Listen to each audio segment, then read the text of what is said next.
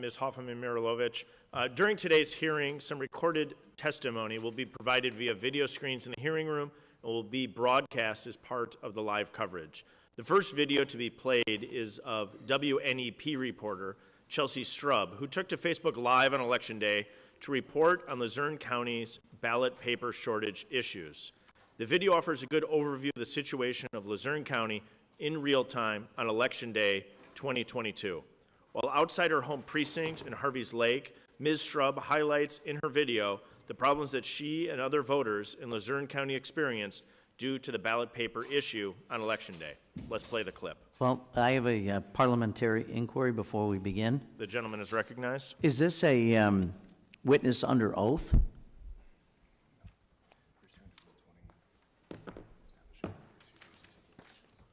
No, pursuant to Rule 20, we're establishing procedures and taking such actions as may be necessary to carry out the responsibilities of the committee and to facilitate its effective operation. So I'm not sure I understand this. Making the video available by unanimous consent, which is what we do with written materials, seems appropriate. Anybody who wants to watch the video at some point, I think, would be, able to do that. Playing it is akin, in my mind, to me reading all the submissions in writing that we typically submit for entry into the record. Is there a distinction here that's being made? There is no distinction that's being made. Written records may be inserted into the record, and in this case, video will also be entered into the record. Well, why don't we just have the link sent to everyone? They can watch it at their leisure, just the same way that you do with submitted written testimony. And the decision of the chair, he has made the decision. I've made the decision to play. Does the gentleman have a further parliamentary inquiry? Otherwise, we will play the video. Is this period of time? I don't know how long the video is. Is that coming out of the 5 minutes by one of the members of the majority? No. So will we get the additional time that this, who's not a witness apparently, because we can't cross-examine the witness, so this is just additional time being used? How do we equalize the time that's being used to watch a video that we can't ask the person in the video any questions? And this is pretty, I've never seen this done before. I would, well, I'll offer two things. The gentleman is welcome to go back and look at last Congress, the select committee that was created by the speaker on the select committee on January 6th did this often. So if he did not see those hearings, I'd suggest that the ranking member take the time to review those. I would also note that under Rule 20, the chair may establish such other procedures and take such actions as may be necessary to carry out the responsibilities of the committee. In the chair's discretion, I am playing this video unless there's a further parliamentary inquiry. Well, I would just note that I believe the January 6th committee, which you're referring to, I think it was done by unanimous consent. There hasn't been a motion made on unanimous consent here.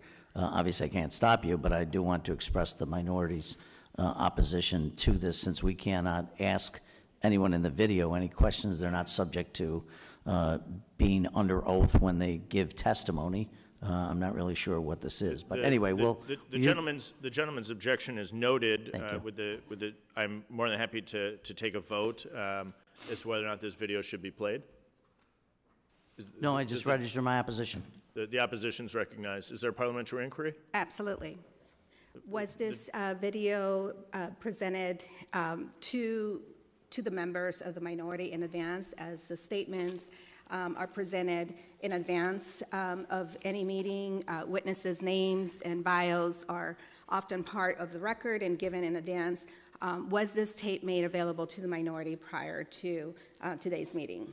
Minority committee staff is made aware videos would be played at today's hearing. There is no obligation from the majority to provide the videos in advance, nor to my knowledge was a request for the videos made. Now, unless there's a further parliamentary inquiry. When was the minority staff notified that this video would be played today? There's no obligation to provide advance notice. I provided advance notice to try to be as forthcoming and transparent as possible to the minority. There's no further parliamentary inquiry. We will. I do. How is it that you are comparing a commission to a full committee? Are very different. You're comparing apples to oranges. This is not a commission that committee, a commission hearing. This is a full committee hearing, and that yet you're presenting. May I ask which commission the gentlewoman is referring to? You mentioned the January 6th commission. That was a committee. That was a select committee created by Speaker Pelosi. No further parliamentary inquiries being recognized. We'll roll the video. Good afternoon, everybody. Newswatch 16's Chelsea Stroop here on this broken Powerball lunar eclipse full moon election day. Now, there are some issues with voting machines, voting processes in Luzerne County. And I just want to tell you what my experience was at the Harvey's Lake polling place. Also because everything I told you yesterday about how to vote in the machines has changed for some polling places right now. Now, yesterday I went through the voting process. It's a two-step process normally. You go to a giant iPad, you pick your selections, a piece of paper gets printed out from the machine below, you take it out, and then you put it in a tabulation machine, into a scanner. And that is how your vote is counted.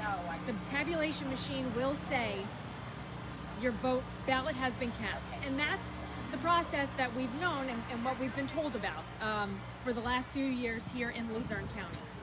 Now, today at my polling place, I went to my polling place today at 10:30. It ran out of paper at 9:30.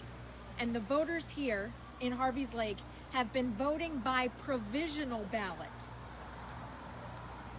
Now, there's a lot of questions about provisional ballots, and I'm trying to get answers from the Elections Bureau, but it rings and rings and rings, and the voicemail box is full. So as soon as I have an answer to some of these questions about provisional ballots, I will let you guys know. But what is happening here is we are voting by provisional ballots, so we are voting by hand and filling out bubbles. Now, there are some rules to these provisional ballots. You do not, repeat, you do not sign these provisional ballots. You do not put your name on provisional ballots. You do not put the date on provisional ballots. The only thing you are writing on these provisional ballots is you are filling in these bubbles. And then the people here at this polling place are having us put these provisional ballots, a single piece of paper, into a little slot in the back of the tabulation machine. And then the poll workers here tell me that they will be counted later tonight once that tabulation machine is delivered to the Elections Bureau. Now, we did have some snafus here that I witnessed while I was inside the polling place. So for a period of time, somebody came in who labeled themselves as an IT person for the Elections Bureau, was bringing in regular computer paper to use for these ballots. He said that it worked. When the paper was put into the ballot, went into the tabulation machine, it said it was counted. And so for a period of about 10 minutes, people were voting through regular computer paper in that process that I mentioned earlier. Then they got a call from the elections office saying, do not do that. And they went back to provisional ballots.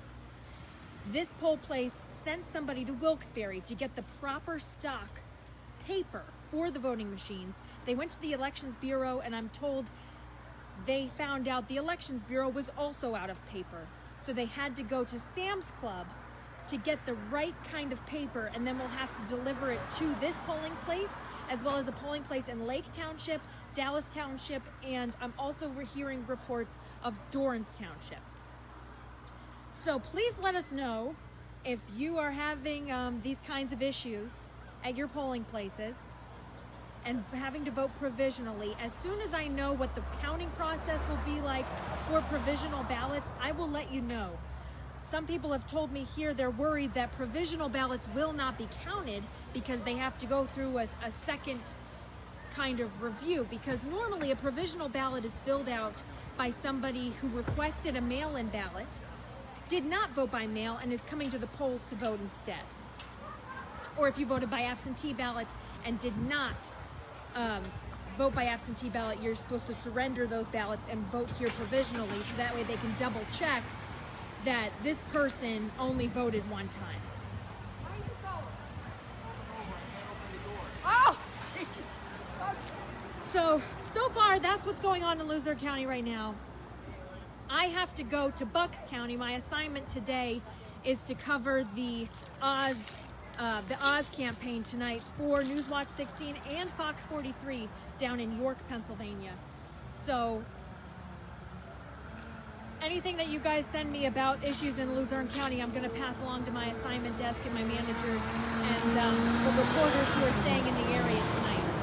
But I just wanted to let you guys know, please come out and vote. Please come out and vote. But you might have some issues when you get here to vote. You're going to vote provisionally or you're going to wait for the proper paper. There was a period of time where I was given the option to vote with computer paper or provisional ballot, and I requested to wait to vote for the provisional ballot, and kind of caused some attitude, but